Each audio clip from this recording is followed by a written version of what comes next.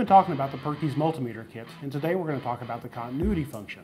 This is a very handy function for technicians. They just have to be aware that there are good points and bad points whenever they do use it. Before we go into our continuity test, first we have to make sure we understand what is continuity or what is a continuity test.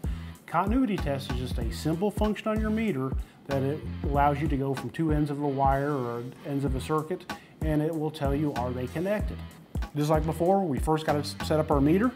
We're going to put it onto the second function here. We have to hit the mode button and go again to continuity check, and we can walk all the way through the circuit. So I'm going to go from battery ground to our junction stud. Again, we show continuity. We go from our junction stud to our light ground, and we go from our ground here to the relay ground, and we're showing perfect continuity everywhere. The problem is with the circuit, it's not working properly. And so, well, what's wrong? It shows all my wires are good. Well, just because a wire appears to be good does not mean it is good.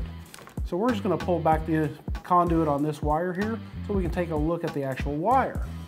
If you look at it, we have a piece of 10 gauge wire. Every strand but two are broke. It's still going to show continuity, but can this wire handle any current? No. That's where we go back and we use our voltmeter to do voltage drop testing, where we can pull current through this wire and look, does it have the capacity to handle that amperage.